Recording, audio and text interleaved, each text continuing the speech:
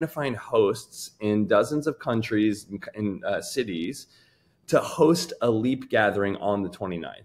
It's February 29th, it's extra day in the year. It happens once every 4 years. It's a great mile marker for when you might want to start something. So we're actually, later this morning, I'll send the email to the initial hosts who are interested in LEAPs or hosting a LEAP gathering. And then their attendees will all get a chance to use Zeze before they come. And then the gathering will be a chance for them to debrief. What did you talk about with Zeze? What are your LEAP ideas? And then from there, we're going to just create these sort of both digital and in-person communities where people are going to regroup probably 3 to 4 more times between now or between the 29th and the end of the year. And the final one at the end of the year will be a chance for everyone to come back together and give short talks or graduation talks, LEAP talks about what they did in 2024, their LEAP year.